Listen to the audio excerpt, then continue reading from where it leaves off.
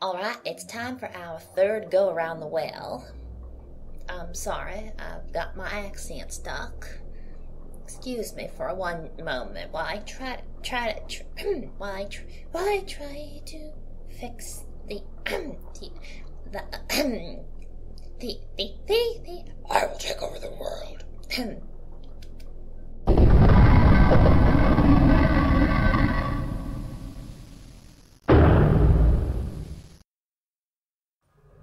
Alright, I fixed it. Sorry about that. Normally I go through all the puzzles, but I'm just going to randomly select one. Oh, there we go again. I promise I'll have this fixed by the time we get there.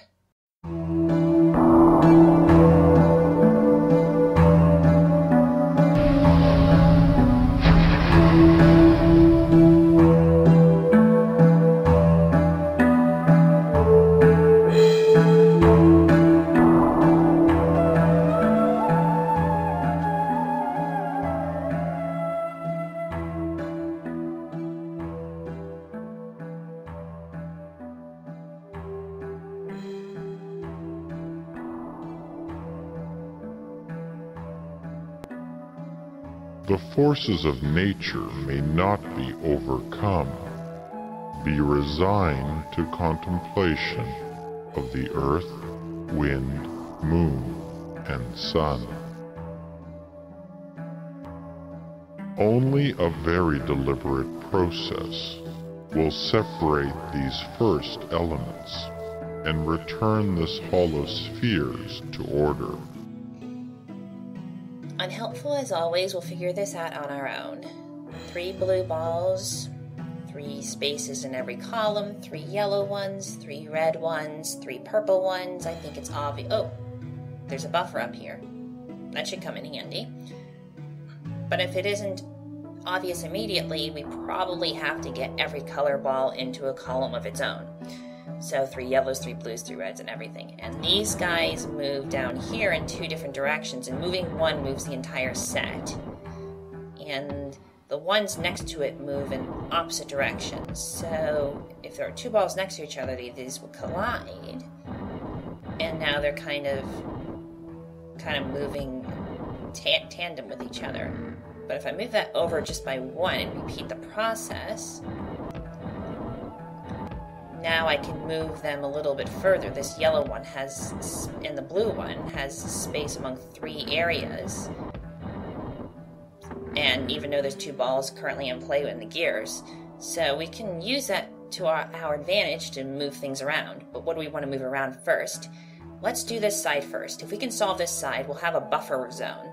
We have to move this red one out and put the purple one there. So this purple one needs to go here. But if we just put the purple one down and then move it to the right, there's no other space afterwards where we can then move the red one out and move it to the left.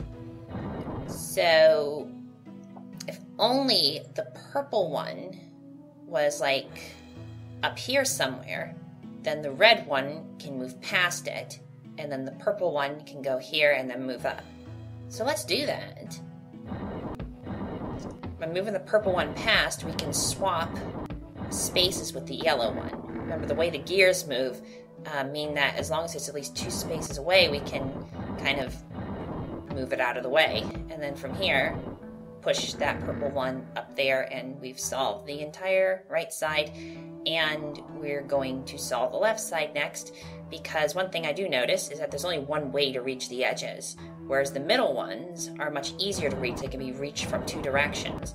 So I'm going to assume the edge is harder to solve, and I just need to solve that first, and then the middle should be a breeze, probably. I need to get that yellow one out, but I have 2 blues I have to get out of the way.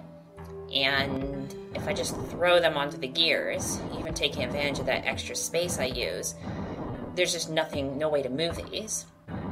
But we do have this extra buffer space here, because it's already solved on that side.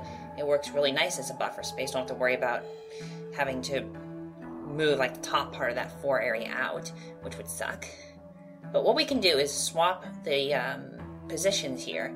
Like right now, the yellow is on top and the blue's on the bottom, but what if we oh, no. I don't want the blue to go in that direction, I want it to go in the other direction. So actually, this seems counterintuitive, but by pushing over there first, when we move this yellow one down and move it out of the way to the left, the blue one will also move to the left. And then we move to the left again, the yellow one will be in a position where there's nowhere to go. So by doing that, we can swap the positions. Not from two different columns, but two balls within the same column. Now we just need to get this red one out and then swap spaces. I also put the yellow one here because we want to put a yellow one on the left side, and it doesn't really matter which one. So move this out. I can move this one out right now. The red one is still far enough away. And this blue one, I want to put red in that area. So I'm going to move the blue one out of the way, once again using the same technique of putting the red one a little bit further away so it keeps moving left. And bring this, oh wait, gotta do the same thing. Move it to the left first, so that that moves to the left instead of crashing together. I'll put this one,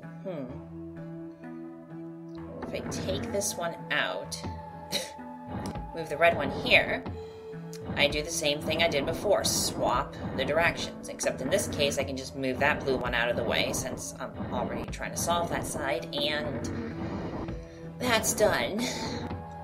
Pretty much the main techniques for solving this were being aware of how the gears in the bottom work and how we can swap the order of balls within the same column or between two different columns to make it easier for a ball that we don't want to pass through another one, and then move the what is making that light.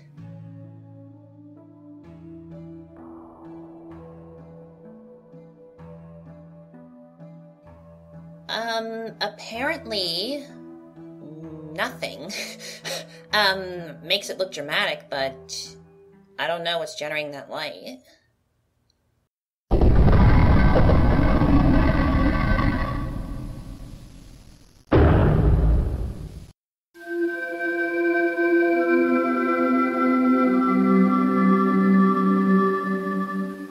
Either way, I solved that puzzle using the order yellow, red, blue, purple, but I also solved the puzzle using the order yellow, blue, red, purple. It doesn't really matter what order they're in.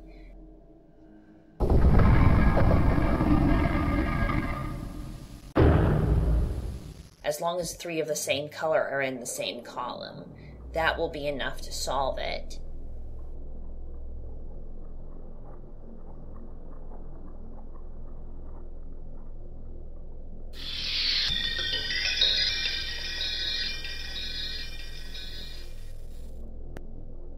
The tasks resolved so far marked here are 14.